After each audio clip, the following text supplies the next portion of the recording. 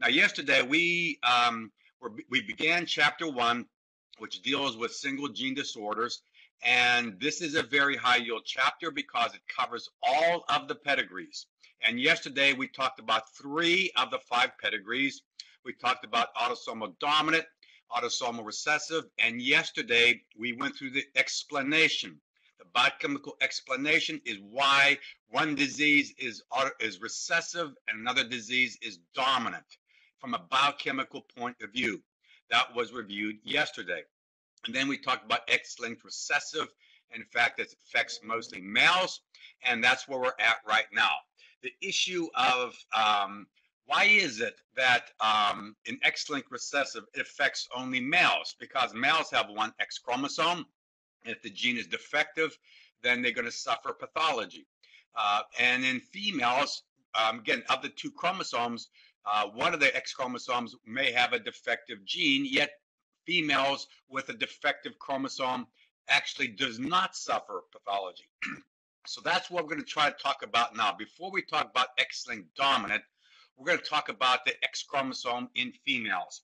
And that's where we're at right now. We're going to talk about X chromosome inactivation. Now, the concept here is the biochemical concept. The biochemical concept is if females have 2 X chromosomes, that means in a cell, they have 2 X chromosomes in a cell compared to males.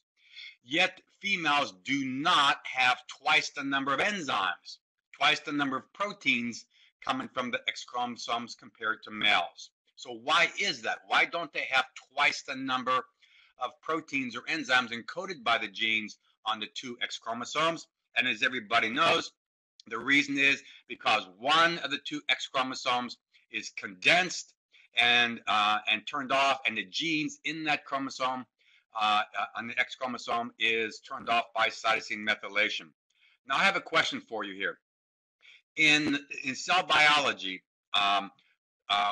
and in genetics, what's the name of the process of X chromosome inactivation, where one of the 2 X chromosomes is turned off by cytosine methylation? What is it called? What's the process called?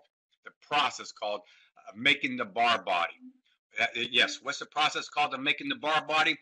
And the answer indeed is lionization. So if you see this word on a national board exam, it's referring to the fact that one of the 2 X chromosomes in a female's cells will undergo a complete cytosine methylation of the genes, and all the genes are condensed into heterochromatin. The entire X chromosome is heterochromatin, and that now is called a bar body.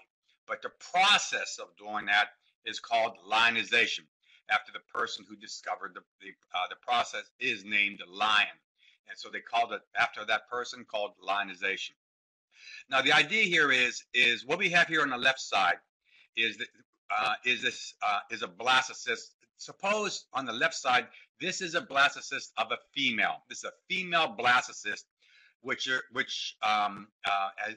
about 100 cells. Now, these 100 cells in a blastocyst, this is the time when the X chromosome becomes inactivated in the process of lionization. Now, suppose now in these cells, in these 100 cells, remember there are 2 X chromosomes. One comes from the father and one comes from the mother in a female embryo. So one of the X chromosomes coming from the father, and the second one comes from the mother in each of the cells. But in half of the cells, in this example, the X chromosome that comes from the father is completely shut down in lionization to form the bar body. But the X chromosome that comes from the mother, that chromosome is active. But in the other 50% of the cells, half the cells, it's just the reverse. That the X chromosome that comes from the father is alive, whereas the X chromosome that comes from the mother is lionized all the way down to the bar body and completely shut down. So again, the idea is in one half of the cells of a female embryo, one of the 2 X chromosomes is inactivated by cytosine methylation and the process called lionization. And in the other half of the cells, it's the other X chromosome that is inactivated.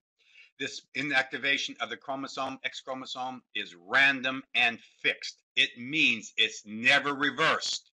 In this cell, once you form that bar body, that maternally X chromosome is always off. In the other half of the cells, in forming the bar body of the paternally inherited X chromosome, it's always off. Never to be reversed ever again in those particular cells here. Okay, so now what I want to discuss here is the concept of how this integrates with pathology.